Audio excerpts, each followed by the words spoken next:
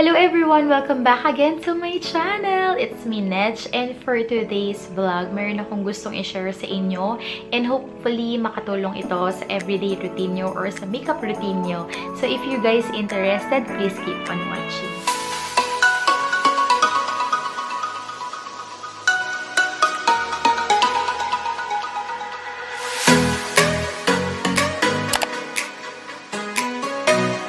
So, before ako mag-makeup, guys, gusto ko lang i-introduce sa inyo itong product ng Fresh Skinlab dahil makakasama ko siya para mapakita ko din sa inyo kung paano ko siya ginagamit sa makeup routine ko. Actually, ginagamit ko na siya 4 to 5 days na yata. So, papakita ko na sa inyo yung laman ng package or bag na to na Fresh Skinlab. So, meron lang Fresh Skinlab JEJU ALOE Aloe Vera Hydrating Makeup Remover Wipes with cooling effect. Ayan. So, ayan. Dalawa siya. And meron din sila nito JEJU ALOE 98% Soothing Gel. And what else? This one. Ito yung bago nila na JEJU ALOE Cooling Facial Sheet Mask. And lastly, this is their JEJU ALOE pH 5.5 toner. So first, I'm going to use this JEJU ALOE pH 5.5 toner. It has Centella asiatica and niacinamide. So, new product alert. Fresh JEJU ALOE series now has sheet mask and pH 5.5 toner. The new additions to your skincare does not only give you cooling effect, but also ingredients that are good for the skin. Both has Centella asiatica extract that can be used to keep skin refreshed by acting as an effective anti-photo-aging agent. It also helps in healing of wounds, scratches, and burns. This one, guys, has hyaluronic acid that gives moisture to the skin, making it supple and young-looking. Well, this one, Fresh JEJU ALOE pH 5.5 toner, has niacinamide that helps in protecting the natural skin barrier by reducing its water loss. It also improves water content in the skin. So, ito man yung gagamitin ko. Itong pH 5.5 toner. It says here na alcohol-free and paraben-free. So, yeah. Cleanse, tone, moisturize. So, let's do this.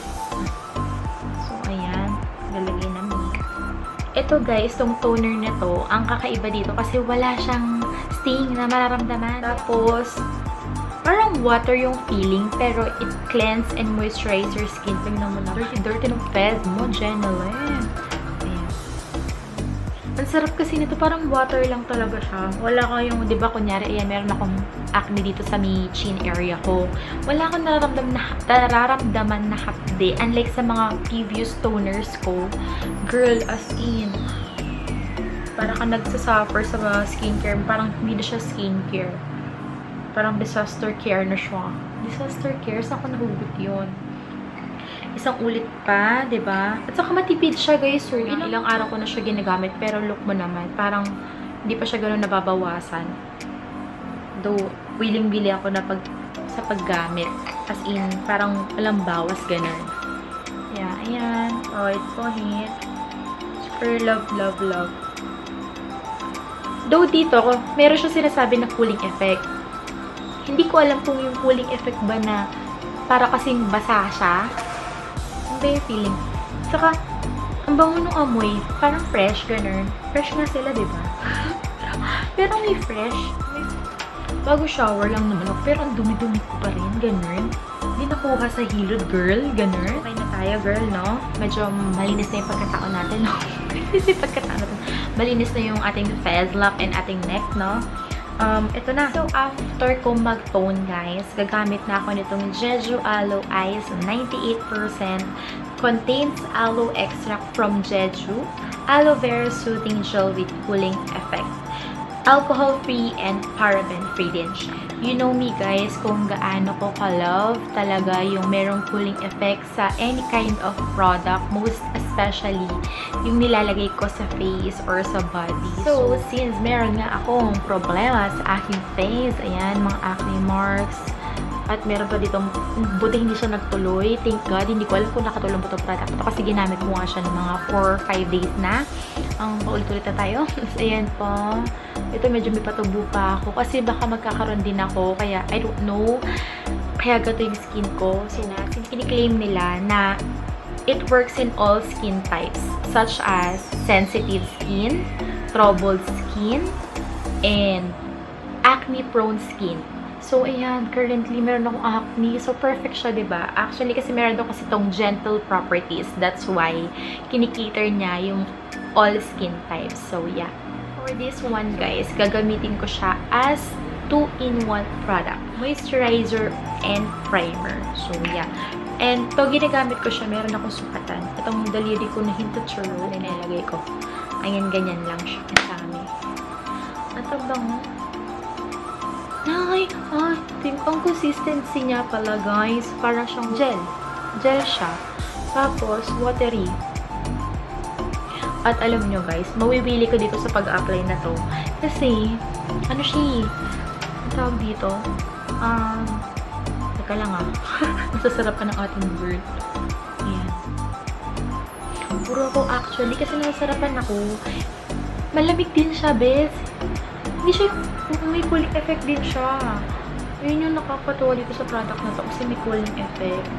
Yeah. So nice. Tapos itatap-tap mo lang siya. Yan. Make sure na malinis ang kamay niyo mga beshops. So yeah. Tap-tap mo lang. And don't forget another one. Another ganyan. Kadami. Sa may leeg area. Yan. Para moisturize din siya, besh.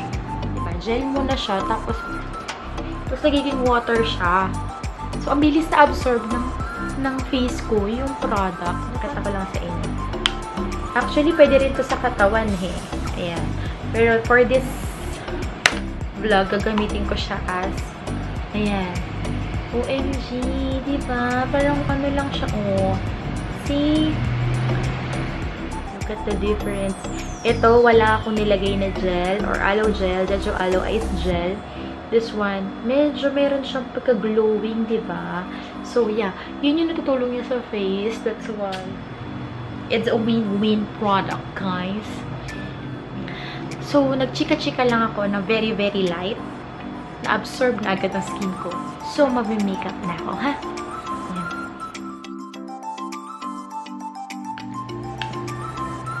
Yeah, so I'm done with my makeup. And can I just highlight this product ng JEJU ALOE Ice line? Ginamit ko to kanina as my moisturizer.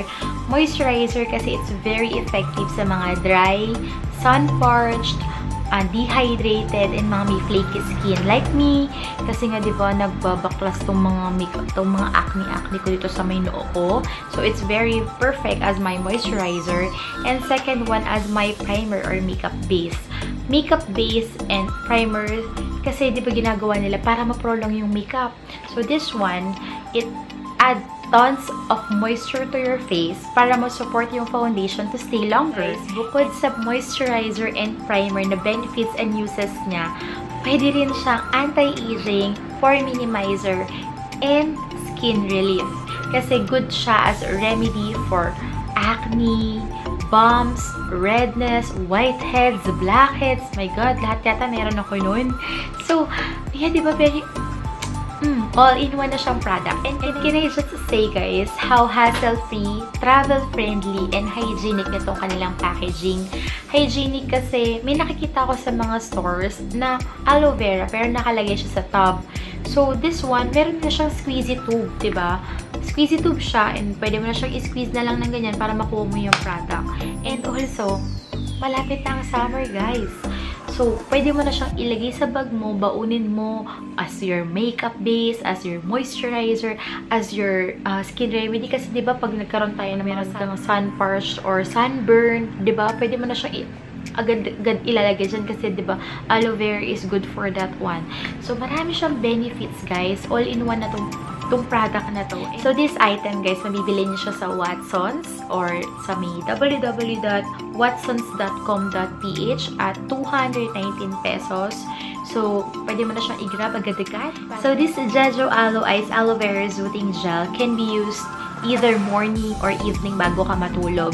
Pero they suggested gamitin ito during the day, especially if you're going to hustle under the sun, para laging moisturized at hydrated yung skin mo throughout the day. That's it, guys. Thank you for watching my video, makeup or skincare related video. I hope na nagustuhan nyo at share nyo rin sa comment section kung nagamit nyo na rin itong JEJU ALOE Eye Skin Line ni Fresh Skinlab. And please don't forget to subscribe and click that bell icon para lagi kayo notified whenever I upload a new video like this one.